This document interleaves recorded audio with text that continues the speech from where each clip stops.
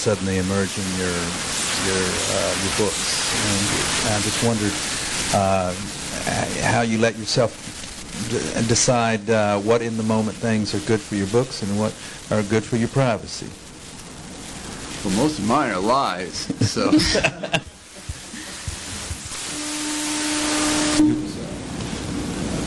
Lies? Well, yeah, you don't believe all that stuff.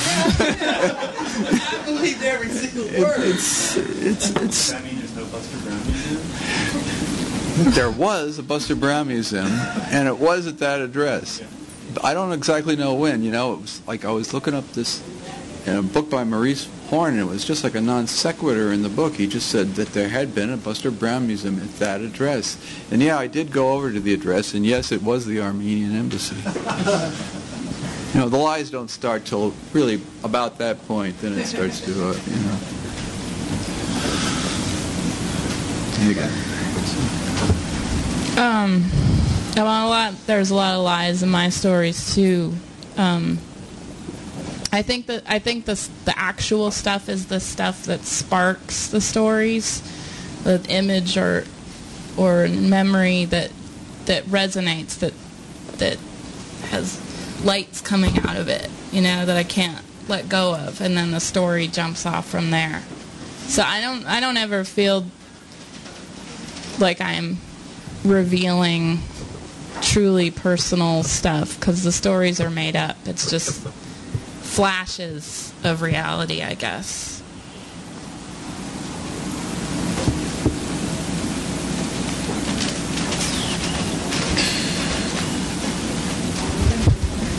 So, Megan, in your talk, you talked about how Ozu is an influence for you, and you kind of saw his stuff and something resonated in you, and you said, oh, wow, yeah, I want to talk about that too. And I guess this is a question for both of you. On a broader kind of intellectual, cultural, aesthetic level, what are your influences, either inside or particularly outside of comics? Well, a lot of movies. And, you know, it's interesting that Megan brought up Ozu, because I've been hearing about him, and I'm really curious to see some of his films. And, yeah, all kinds of movies, all kinds of books, just walking around in the world with my eyes open, you know. It's, you know, what's in the paper every day. It's all feeding the machine. What about this Ozu guy? Well, I mean, he has such a strong aesthetic, and as much as I would like to steal that, I haven't been able to. but his concerns and just the sort of emotional tenor of his movies definitely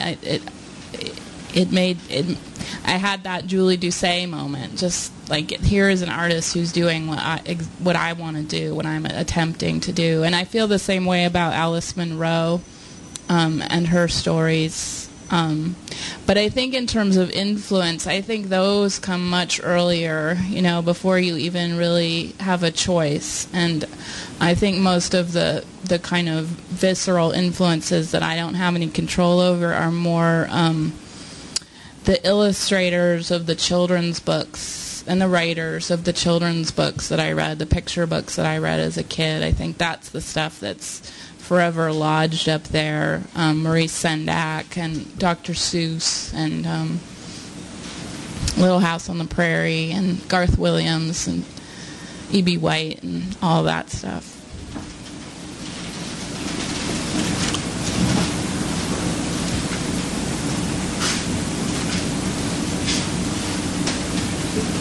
Yeah, speak up. Say something.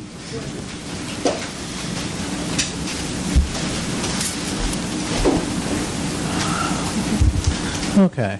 So, Megan, I was a little curious. Where did the idea of the artichoke people species come from? Good question. It came from a doodle.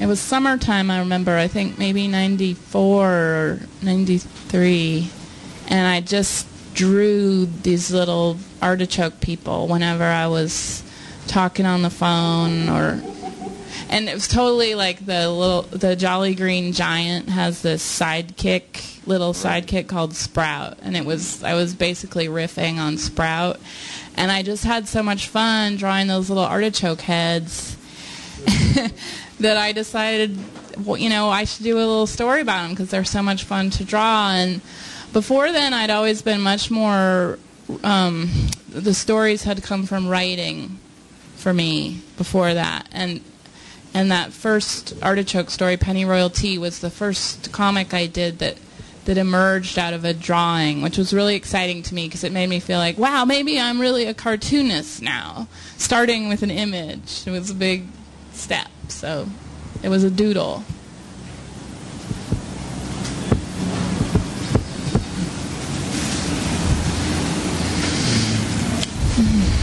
Any more questions? All right. Well, thank you all for coming tonight. Thank you to Kim Deitch and Megan Kelso. They're going to stick around and answer any questions you might have personally for them, and they'll sign books for you. Upcoming events are at strandbooks.com. Thank you all for coming tonight.